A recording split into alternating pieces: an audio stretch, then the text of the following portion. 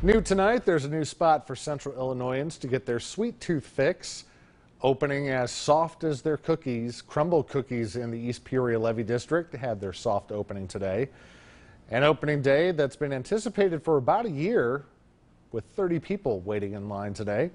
The bakery first opened in 2017 and now has more than 260 locations in 36 states.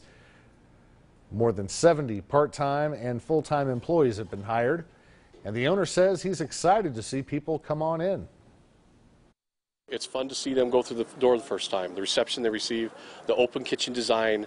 It's you know, their eyes come wide, and the smells hit them, and it's like I said, it's not just about the world-class cookies. It's about world-class experience. The owner says he anticipates selling about 3,500 to 4,000 cookies at their grand opening tomorrow.